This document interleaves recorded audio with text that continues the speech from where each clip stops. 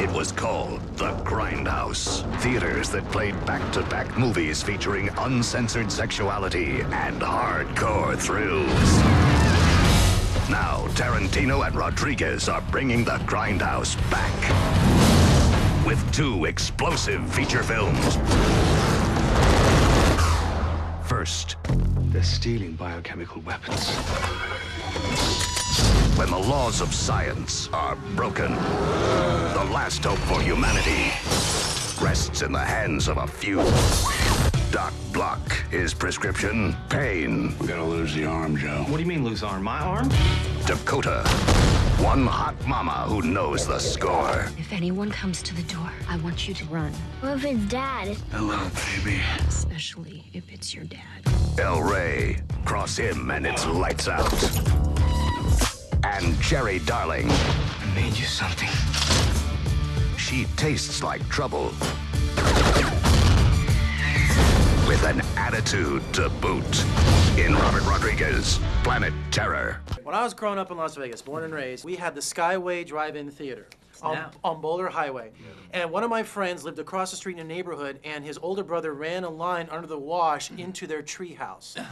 So we had... And the speaker! Yeah, the speaker. So if you were invited to spend the night at his house, you could go up to the treehouse and watch the Skyway Theater and watch the drive-in. And we used to go all the time. I've never heard a story like that before. That is the coolest story. Isn't it? And I saw Grizzly, Empire of the Ants, The Car, Squirm. Day of the Animals. Day of the Animals, Food of the Gods, all of those. So I'm a huge Zarkov fan. And when you did American International, a little play on that. R.I.P. Yeah, that's awesome.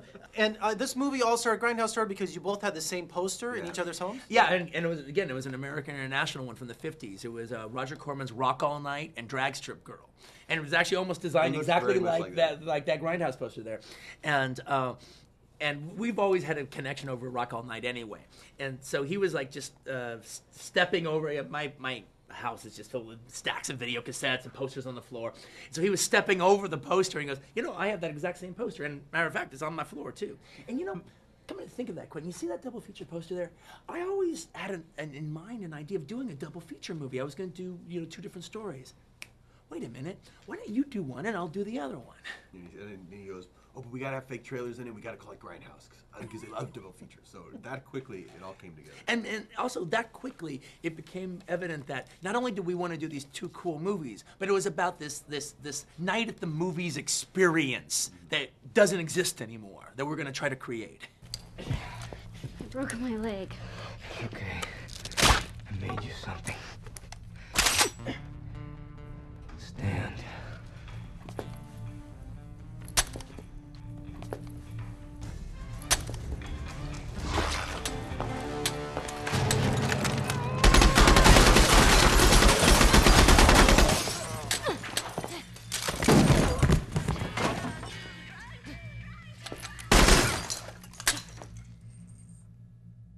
You have 2 roles in this movie. Did you get 2 paychecks? I did. Really? Neither which were huge. But if I took my small money to Vegas, maybe I gotta change my odds. Oh, put it down on red or black. You'll just double it quick. Red. You want it on red? I'd go red. Well, there was no gamble in taking this role. Quentin Tarantino and Robert Rodriguez. I mean, you couldn't get 2 more incredible filmmakers. Right. I mean, it's kind of every actress's dream, I suppose. So that part was great. Getting the script. So what did you do when you first got it did they give it to you in pages or the whole thing, or? No, it wasn't really like that. I mean, Robert's script, I auditioned, I met him in Cannes and I was talking to him about, basically why couldn't a girl play a guy role, essentially. And so he got to thinking about that, and Cherry really sprang from that completely. And then, got the script as it went along, and then obviously he called one day and he said, I have a great idea. She's gonna have a machine gun leg. I was like, fantastic. And then Quentin's, I auditioned for twice while I was filming Planet Terror. And so, no, that was already in place. Quentin had his, thing all done.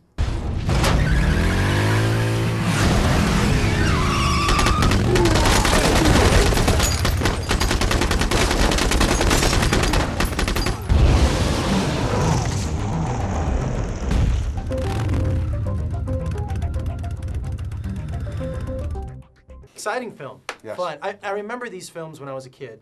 and I'm not that old, but me and you are probably the same age, you know. Sure, not her, obviously. It's at the big 4-0, you know, in September. Yes. And I remember your dad. Thanks for looking it up.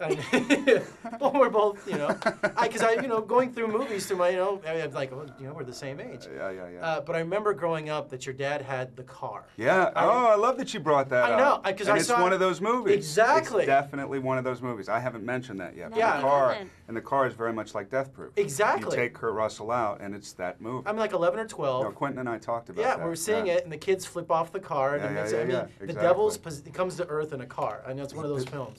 But, you know, you watch it now, and you it's just like go, Christine, which she just mentioned. Yeah, it's like Christine. But it's one of those movies you watch now and going, well, geez, you had to be 11, you know, back then to enjoy it. And you had that 70s mustache, which exactly. was great, which the old man And your had. was your dad the baddie? No, he was the goodie. No, he was the goodie. He was I only played the baddie.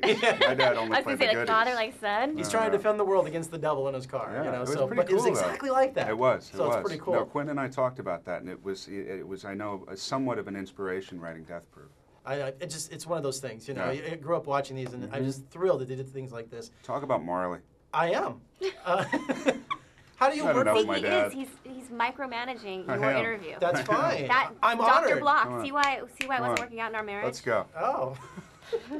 I know. Control. You guys are married in the issues. movie, though, aren't you? What? You're married in the movie. Yes. Yeah. And you're cheating on him. And what a great way to cheat, you know, if I may say so. If you're going to If cheat. you're gonna do it, you gotta do it with Fergie. Another hot chick. Not only a woman, but the Fergie. How do you work without your hands in the movie? I mean, how many... You're trying to open a car door. You're trying to start a car. Yes. How did you not laugh being so ridiculous in that? It really was physical comedy. I'm glad you said that. But, you know, you just commit to the circumstances, and obviously she's on the run, and she's got to go get her son before zombies eat him, too. So there's a lot, the stakes were pretty high. I want you to open that for Mommy. Can you?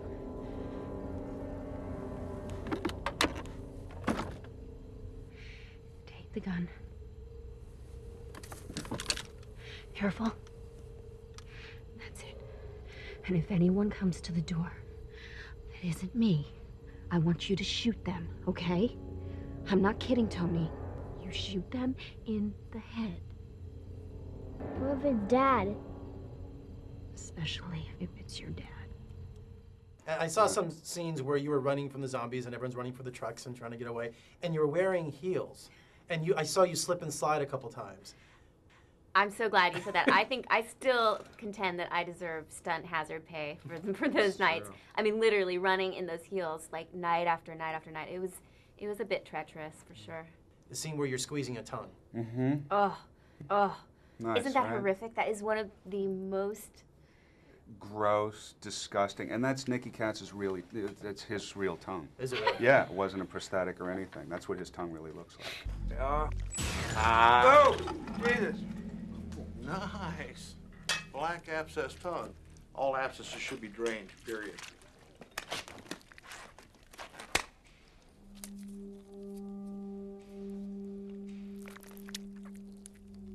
Wait, hi. Shut up, Joe.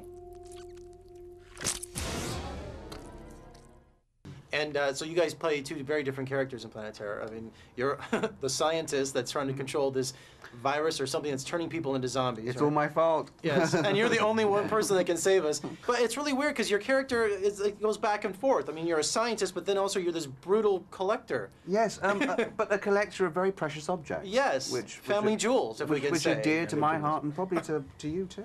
And your character is somewhat of an enigma, a mystery. Yeah, well, that's what's interesting about the character, you know, is that he's a mystery in the beginning, and then as the film unfolds, layers are peeled away, and then you get to see all these different skills. You know, you get to see him handle knives and handle guns, and just you know, just kick some butt.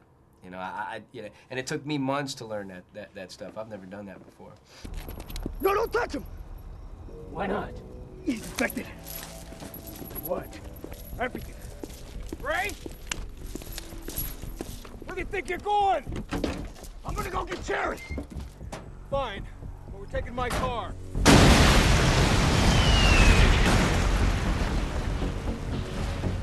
I'm riding with you. And I can't imagine a more quintessential role than the sheriff in a movie like this with zombies and. I mean, that's got to be like the character to play in this movie. Well, it was the thing that I liked about this character, yes, he's the sheriff, yes, he's fighting the zombies, but I think, because I haven't seen the movie yet, but you should get a sense that I've had a past relationship with Ray, and that there's a conflict. Well, there's a missing reel, and I don't know if you know the joke. we don't know that you know him for some reason, but then there's a missing reel, and then you guys have this. But bond. also with Jeff's character, I have kind of a conflict with him. So within this movie about zombies, I've got relationships with people that I have to work out, and so that's what I really liked about the character. Was it was more than just fighting off zombies. It was this relationship stuff with these two characters at the same time. And finally, I had to ask you, because your character runs a barbecue restaurant, was there really a secret barbecue recipe? Because you start to mention a recipe at the end there. There still is. There still is. We'll never know. I love good barbecue, but you're not going to tell me, are you? You'll see it in the sequel. Awesome. Buckle up, because a new kind of terror is coming at 200 miles per hour. Ladies, we're gonna have some fun. There are few things as fetching as a bruised ego and a beautiful angel. Is that cowboy wisdom? I'm not a cowboy, Pam. I'm a stuntman. Quentin Tarantino's Death Proof. This car is 100% death-proof. Only to get the benefit of it, honey, you really need to be sitting in my seat. For Grindhouse, you've been around the block, and you've read a lot of scripts. So I'm dying to know what you thought of Tarantino's script when you had it in your hands. Well, when I heard that he wanted me to do the movie, I thought, oh man, I really hope that this is the kind of movie and the kind of character that I would want to do in a Tarantino movie.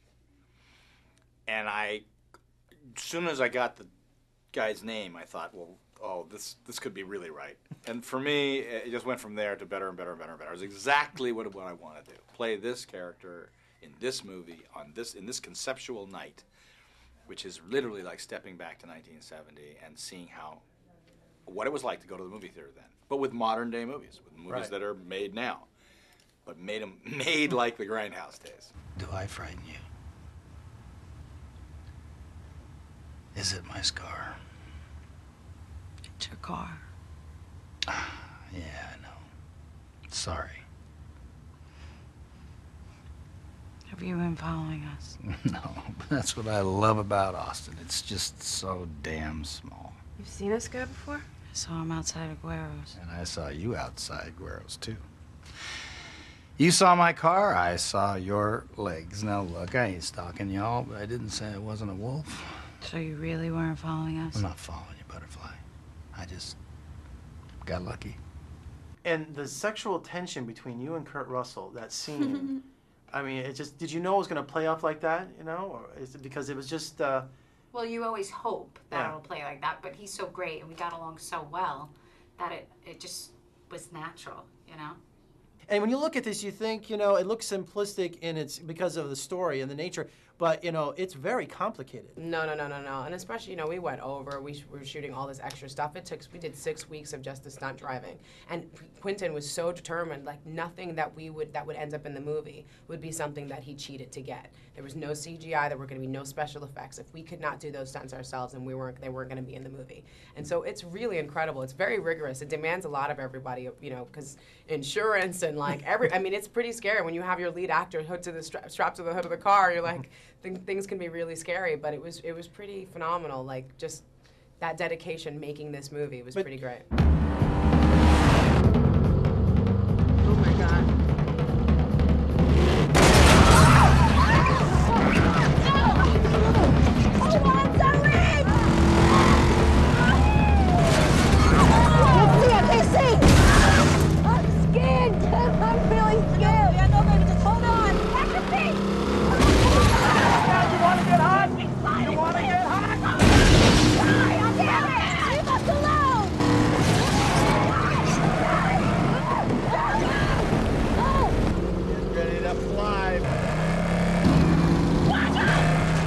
Opinion, one of the greatest movie stunts of all time is Ernie Orsatti from Poseidon Adventure when he falls off and goes through the skylight, if you know that film.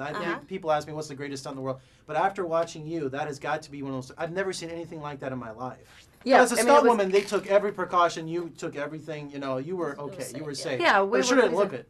No, and that's the idea, and that's one of the beauties of having the actress and the stunt person be the same person, is that you can shoot it in all the different ways that you normally couldn't for one reason or the other, you know. And I mean, at the end, on our last day, Quentin said whatever, and then he was like, "And Zoe's not dead," and the whole crew was like, "Wow!" And I was like, "Oh wow, are people really scared about that?" Are you getting ready to be called Stuntman Mike now for the rest of your? Well, it's every seems like every 8-10 years or at least it's been in my case. I do a character where people then they refer to me as that for a while. I'm ready for. I can see why Stuntman Mike would be that. I mean, he's going to be Stuntman Mike.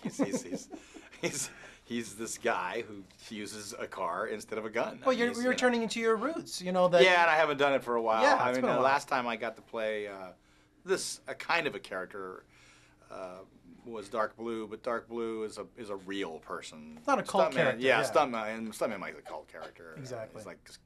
He's like a Snake Plissken, or he's like Rudy Russo, or he's like Jack Burton, or those guys in those movies. Characters we haven't seen in a long time. Yeah, You do a great John Wayne impression in this movie. Well, it was weird. We were just doing this scene, and we were just doing different stuff. This is it was fun about working with Quentin. It was just I just started doing a little something, and he said, and he just stopped and he said, "Dude, go ahead, do it. Go do John Wayne." And I was trying to think of the lines, and I was just having fun with myself and playing with this guy. It was completely off the chart weird at the time, and we were just. But it would fit this guy. What's he do? Where's his brain right now? And you could tell that what it was that it referred to something that was cut out of the movie, but it didn't ever matter. He'd done a John Wayne movie, but the minute he starts talking like that, you sort of say, did he work with him or double him, or did he? And we don't even see your face at the beginning. You're eating all these nachos. You're out of focus and just being this disgust. You don't even know what's going on. You had to eat a ton of nachos during that shoot. 3 days worth. Oh, Lord. That was a little rough. Good nachos, though. One ticket to ride. In 2.5 hours of pure dynamite. Planet terror and death proof. Only at the Grindhouse. Okay, Grindhouse is in theaters now. Yes, it's 3 hours and 10 minutes, but you know what? It's the best 3 hours and 10 minutes you'll spend in the movie theater. It is awesome. The intermissions, the fake trailers. Grindhouse is an instant classic. I had a blast. You want to go see it with me? Shoot me an email. We'll go out and see it again. I loved it.